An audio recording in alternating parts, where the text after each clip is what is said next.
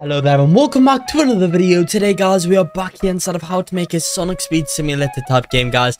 This is part number 7 and in today's video we'll be creating worlds which the players can unlock and teleport to, just like the real game and just like any other Speed Simulator type game over here guys. This game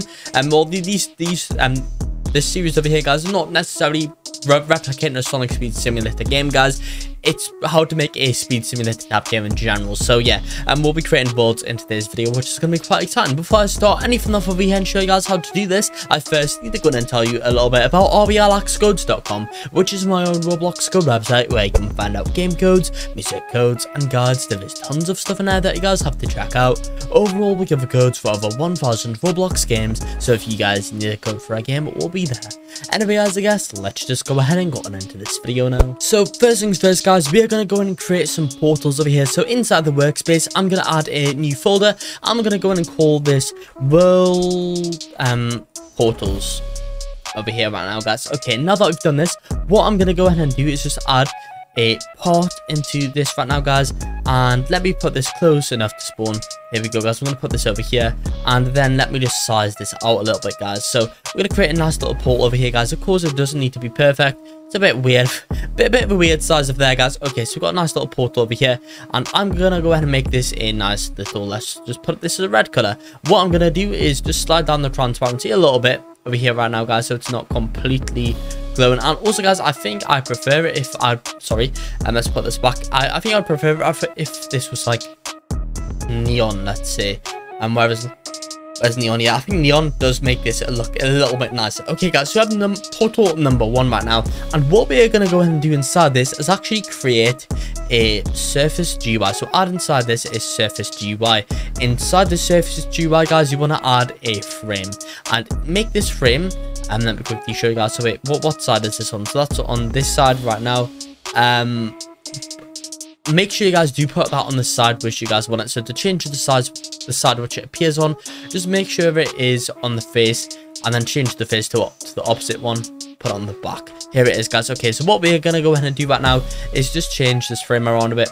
I want to go ahead and put the anchor point 0.5 0.5, and then I am going to go ahead and put background transparency, slide that to 1. Next I'm going to put the size, I'm just going to put this 1. You know what, no, what I'm going to do is I'm going to put it 0.8 and then 0. Here we go. And then I'm going to put 0.7 just so we have a little bit of a border between the inside and outside, if you guys get what I mean. Position, I'm just going to put the 0.5 and then 0.5 over here right now guys, and that is not 0.5, that's 0.6. sorry guys. Here we go, 0.5 on each. So now we have a nice little thing in the middle over here. If I was to put this over there, as you can see, this is our world portal. So this is where our GUI is going to go, and it's going to tell us how much stuff costs and all sorts of stuff over here guys. So what I am going to go ahead and do next is add inside of this a image label. So let's add inside that an image label. Then what I'm going to go ahead and do over here guys is again put the anchor point 0.5 and then 0.5. If you want me to pause this video at any point if I am going too fast. Also guys, if you are struggling at any point in today's video, you can actually download this exact Roblox Studio file from my Patreon account guys, and on there you can receive one-to-one help from me. It would be great if you guys could join that. Anyway, okay, so what we are going to go ahead and do for position, I'm going to put the 0.5, putting that in the middle, and then I'm going to put that Y position at 0.3. You guys don't need to make it the exact same as me guys. It's just a little bit of a demonstration over here. So what I'm going to do for the size is just put this as a full-on square. So 0.4 and then 0.4. Here we go guys. And to be honest, I could probably do with increasing this up a little bit. Let me put that at 0.5. There we go guys. And I can probably do with putting this up a little bit higher. Yeah, I think that's okay. Okay, so now that we have this over here, what I'm going to go ahead and do is just add the image itself guys. I'm just going to add a lock. I recommend you guys do the same. You can find this off the toolbox, or you can upload an image to Roblox guys. But let me quickly slide down that background transparency over here. So now that we have the lock, next guys, we want to add a text label inside of here. So text label, here we go. And then inside this text label guys, what we are going to go ahead and do is pretty much this. So we want to make the size of this, well, first of all, anchor point 0.5, 0.5, And then we are going to go ahead and put the size. I'm just going to put the size, let's say, we'll put it 0.8 across. I'm going to put 0 there, 0.8, here we go. And then I'll put it at like 0.3 or something like that. Here we go, 0.3 and then 0. And then guys, for the position, I want to put it 0.5 on the scale on the y-x, and then 0. What should I put it here? 0.7 maybe? No, maybe a bit more down. More 0.9. Yeah, okay, that's fine. And then what I'm going to go in and do from there is text scaled, and then I'm going to go in and put on rich text. After that, guys, I'm going to slide down the background transparency to 1. I also prefer source on bold for this sort of stuff. And then you name this, guys, the amount of rebirths that the player needs to actually unlock this world. Let's say this one requires 3 rebirths over here right now, guys. Okay, so now that we have a world portal for 3 rebirths, and what I'm going to go in and do is, instead of naming this part, I'm going to simply name this free. Let's say I want to make a new portal, and this one requires you to actually have, let's say, 10 rebirths over here.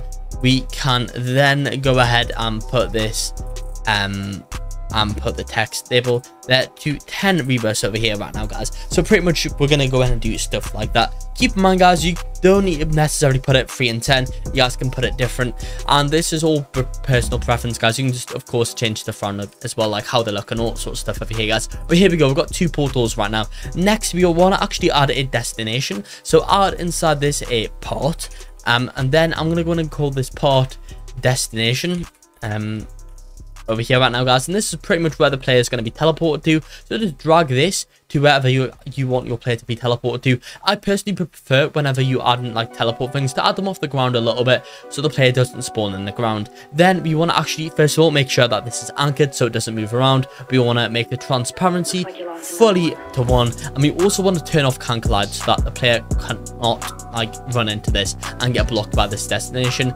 And then, guys, we can just do the same thing. I'm just going to duplicate that, put that into number 3, and to be honest, guys, yeah, I kind of got this the wrong way around over here, so let's quickly drag that over here, and this is the one for the 10. So we have the destination for both over there, guys, which is quite nice. Okay, so now that we have these 2 portals over here, what we want to do next is actually make this script that's going to allow us to teleport through these. So what I'm going to go ahead and do right now, guys, add a script over here.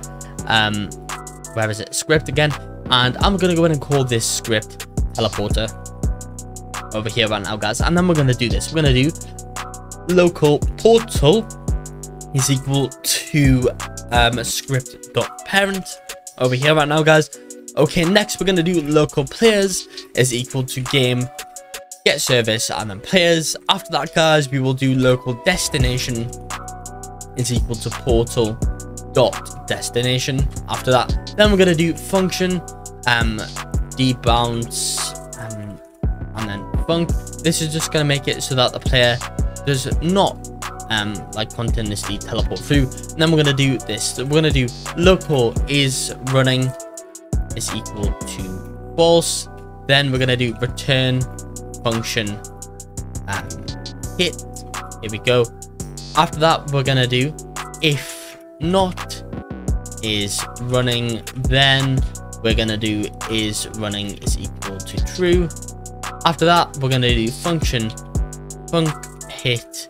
Then we'll just like wait a little bit, so we'll just wait 0.5, I guess, and then we will do is running is equal to false. Okay, next, guys, sorry, we need another end here, don't we? Debounce, sorry, instead of that, this here we need fun. There we go, guys, and then we're just gonna put an end over there. Okay, so now that we have the debounce ready, sorry, we need to just delete that bit at the end. Okay, so that's fully working right now. Then we're going to do portal.touched connect function. Sorry, we want to connect the debounce that to connect the debounce function. And then we're going to put hit. If I am going too fast at any point in today's video, feel free to pause it. Anyway, after that, we're going to do if hit dot parent is sorry, it's find first child humanoid. Humanoid.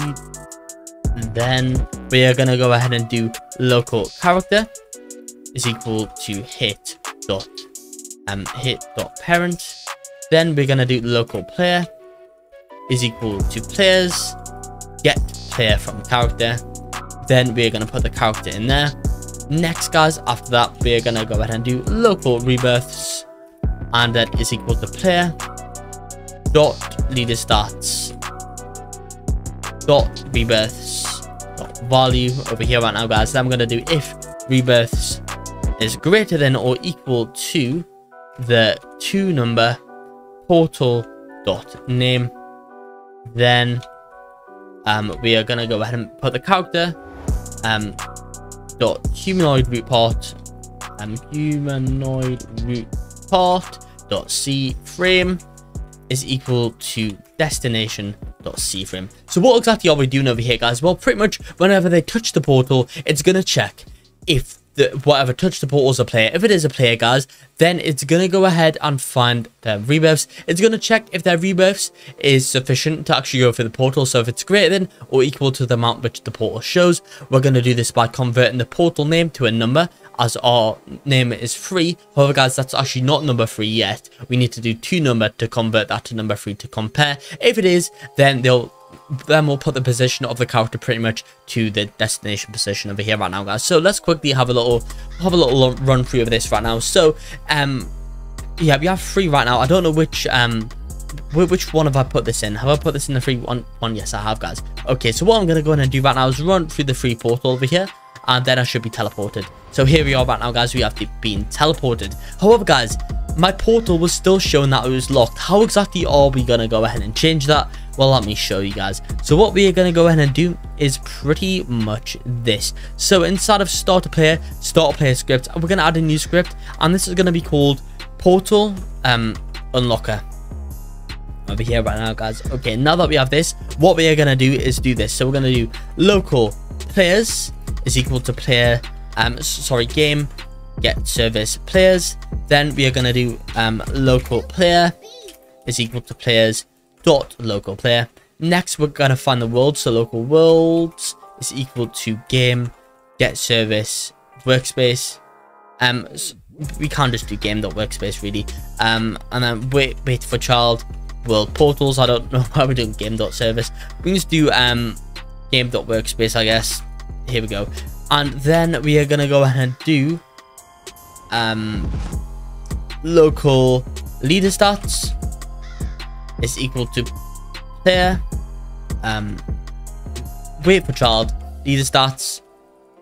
Then, guys, we are gonna go ahead and do local rebirths is equal to leader stats wait for child, and then we're gonna put rebirths over here right now, guys. Okay, next we're gonna do for I comma portal in pairs worlds get children do. So what are we doing here, guys? Well, we are looping through every single portal in the world's portal folder. So that means that we're gonna run through this script once, and that's gonna be for the number 3 portal, and then we're gonna run through it again, and this time it's gonna be for the number 10 portal. So portal is pretty much the thing that's been selected currently, and that will change as you loop through the portals. If you guys get what I mean.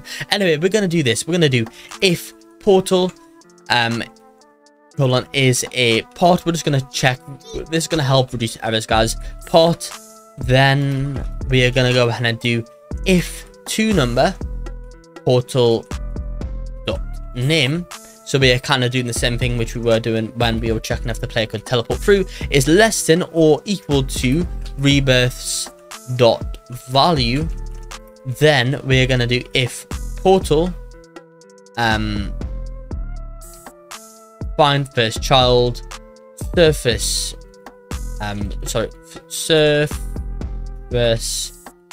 GUI. Then we are gonna go ahead and do portal dot surface GUI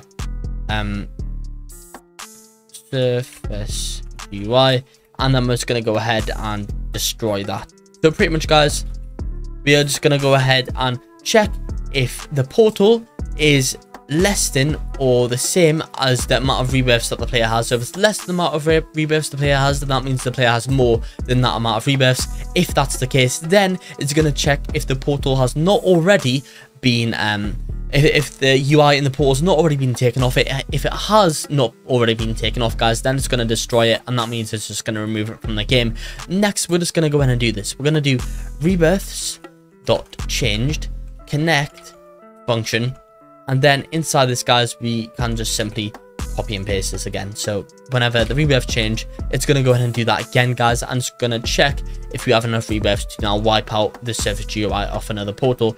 As you can see over here, this one's went off, but we don't have 10 rebirths, so this one actually is not going to go ahead and update. However, guys, if we were now to switch and give myself 10 rebirths, here we go, I'll put that to 10.